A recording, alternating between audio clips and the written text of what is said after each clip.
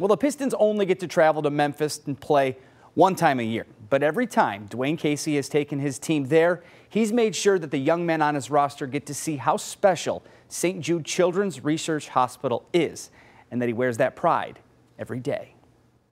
Dwayne Casey proudly wears it every game. You don't have to look very hard to see it, as it's on, home, or away, during moments of serenity and those of a bit more turbulence. St. Jude clearly means a great deal to the Pistons head coach to ensure that lapel pin is predominantly placed as the Pistons visited the place it was born in Memphis last night.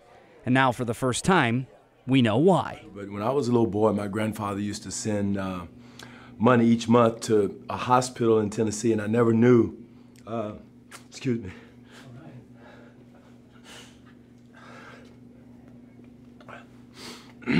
I never knew where he was sending money to until I got older. Since then, Casey has made it a point to spread the word of St. Jude's mission to end childhood cancer.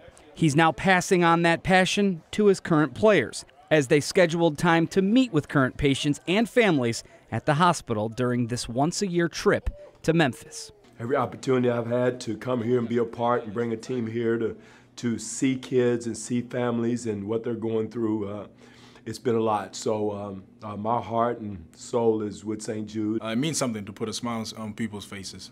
Here in St. Jude, it feels amazing to be here for me, to give back. People understand what it means when you're in a tough situation. So, if you can brighten somebody else's day just a little bit, that means a lot.